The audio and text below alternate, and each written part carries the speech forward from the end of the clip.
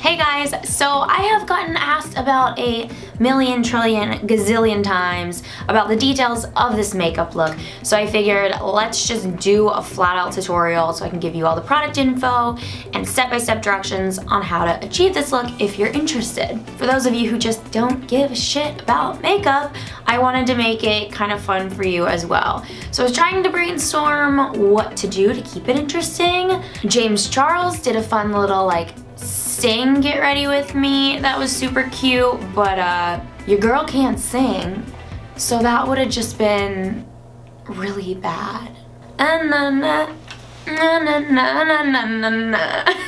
It just didn't feel right.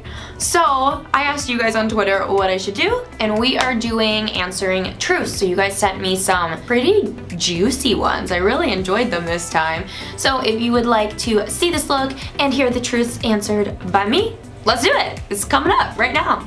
Just watch in like a couple seconds.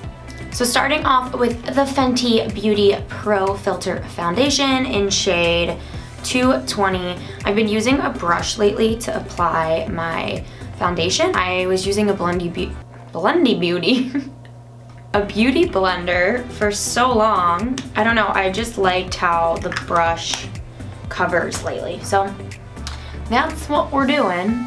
Let me grab a mirror. Ah! Oh, Jesus. Oh, bringing down the house. Where did you come from, Pimple? What the fuck? I think it's such a nice coverage. It isn't full, but it is buildable.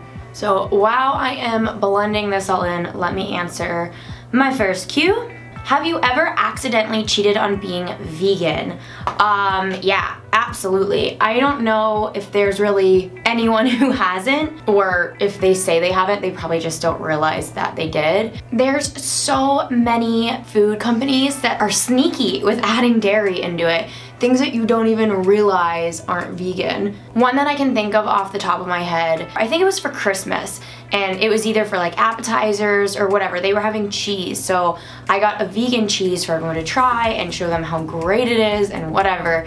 So I went to Trader Joe's and got vegan cheese. It was called soy cheese or something like that. My mom was like, yeah, it's really good. What's in it? So I go to read the ingredients and there's milk in it. What? So it was lactose free, but it wasn't dairy free. Alrighty, next up I'm using my Tarte Shape Tape in Light, and I'm just gonna use this as concealer and highlighter on this freaking pimple. And while I blend this with my beauty blender, we'll go to question number 2.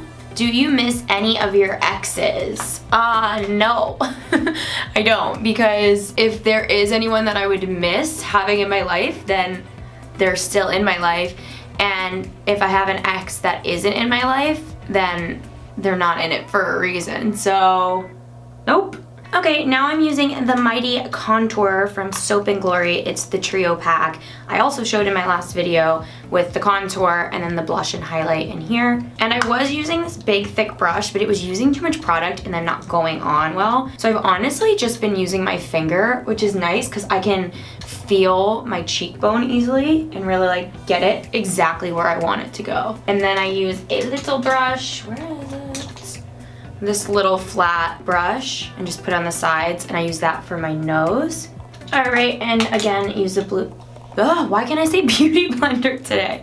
Use the beauty blender to blend that in. My next question is, could you flirt in Spanish? I guess that's more of a dare than a truth, unless I just say no, and that's my truth. I don't really know a lot of Spanish. I know a couple phrases, but you guys all know I love my whole ¿Por qué no los dos? I know it doesn't make sense, but I use it for everything. I know how to say vino tinto, so I could like ask if somebody wanted a red wine. Is that flirting? No.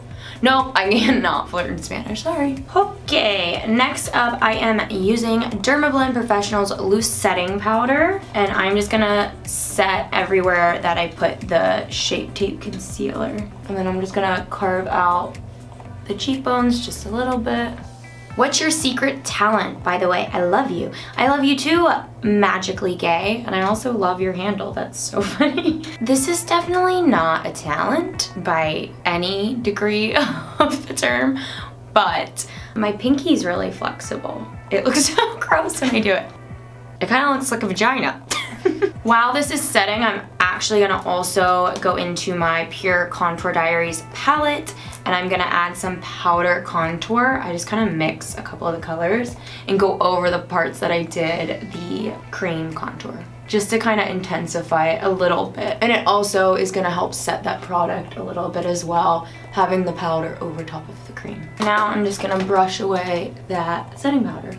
Onto our brows. I'm using the Precisely My Brow pencil by Benefit and lightly fill it in. I do like for this look for my eyebrows to be a little bit over filled in. Since I have the microblading done, I got them done very natural so that I could just overline them if I wanted a more dramatic look. God, not that overlined, whoops.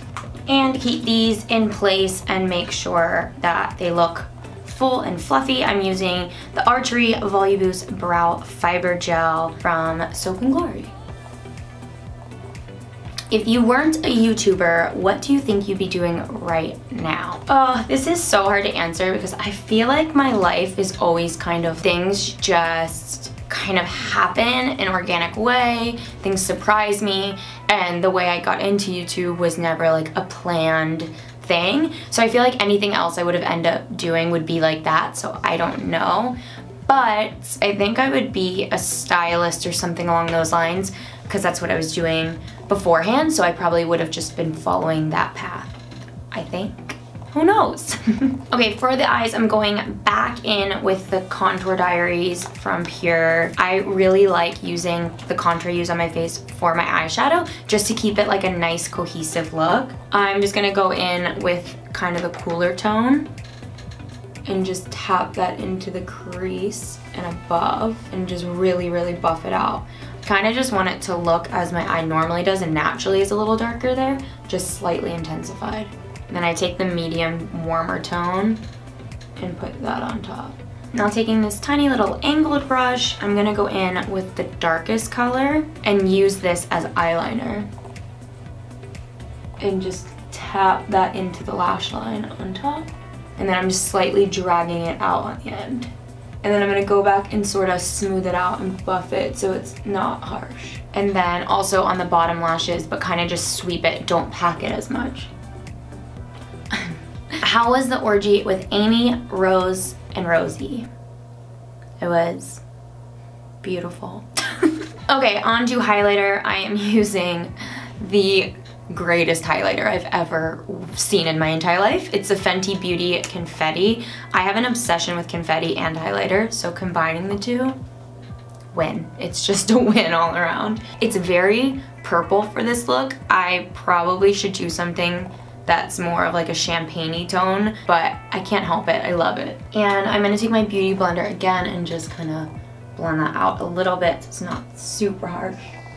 Okay, I'm going back in with the Mighty Contour palette and taking the blush, and I'm just gonna tap that on my cheeks, beauty blend that out a little bit.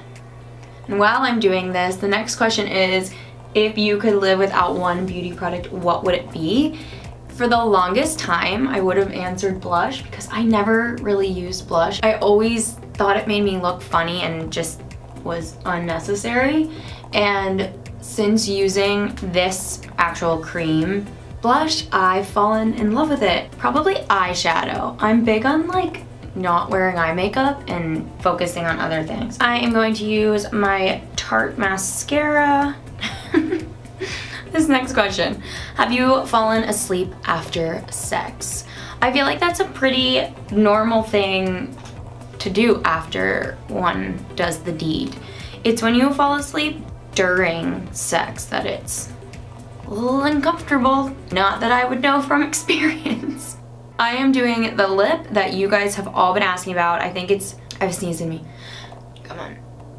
No, I scared it. Oh. God damn it, why do I always have to sneeze after I do my mascara and then it gets all over me? This is the Bite Beauty lipstick, the Amuse Bouche lipstick in Licorice.